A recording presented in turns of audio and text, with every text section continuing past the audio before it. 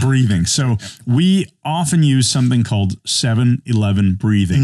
It doesn't need to be 7-11 because that sounds cool and is named after like the Quickie Mart from The Simpsons. The dépanneur, as they call them in Quebec, right?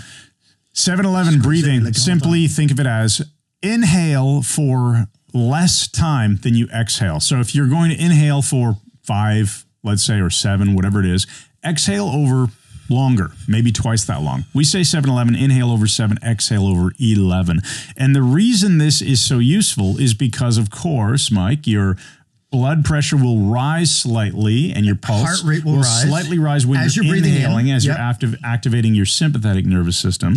And then when you're exhaling, you're activating your parasympathetic nervous system. Yes, the vagus nerve fires like switches, yes. So you're going to actually find it very relaxing. And just by purposefully breathing different, 7-11 breathing. Differently, you will reduce your stress. Yes, and it really does work. And breathing shifts are foundational to yoga, Qigong, martial arts, and they make a huge difference in your state. And we're back to the Grinder model. The bottom is performance, above that is state, above that is physiology, and above that is breathing. You change your breathing, you change your physiology. So if you affect your breathing, your performance in anything. Absolutely. The key is to slow down the exhalation. Some people find it hard to exhale slowly. The key is purse your lips so that the air is coming out through a smaller aperture, and it's effortless. You don't tense your body. It should be effortless and easy. Relax while you're doing this. Right.